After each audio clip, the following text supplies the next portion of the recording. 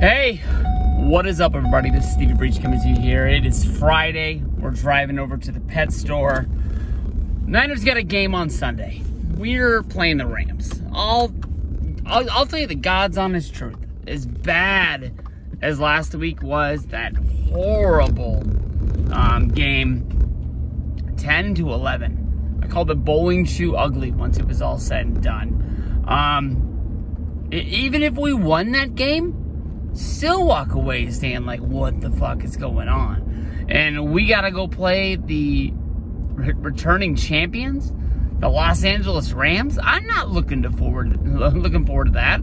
I know Rams fans. They're going to text me probably before the game, probably during the game, and probably after the game. Niners look bad. Niners got a lot to fix. Trent Williams going down. He's going to be down for a month. He is easily looked at as one of the best offensive linemen that there is in football. We basically stole him from Washington because they didn't want to pay him. I don't know what we ended up having to give him, but I would have gave him more if you go back to it. Last year, late in the year, he was plagued by injuries, but he played through them. He didn't seem like the same, Trent Williams to me that we'd seen, but he still was good enough to be out there, still better than most of the guys out there with him.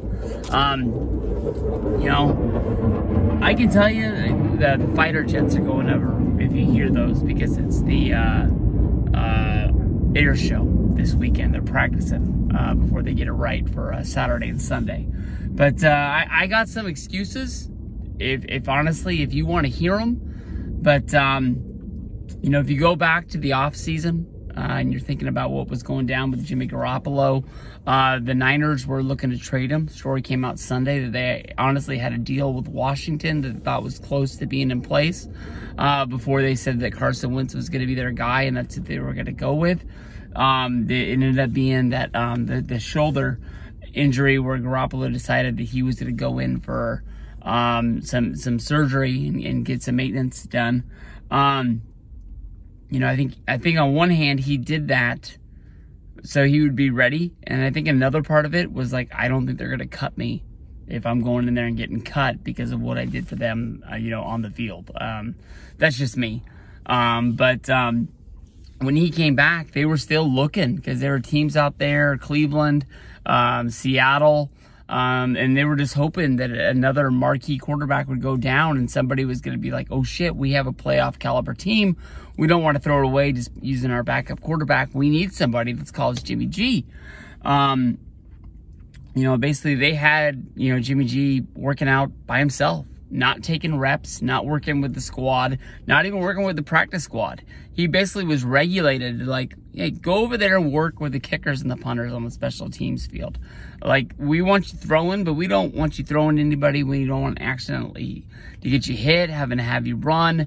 We need you 100% healthy. That way, if somebody calls, we're able to say he's ready to go, and it's a plug-and-play situation. This is going to be a tough one.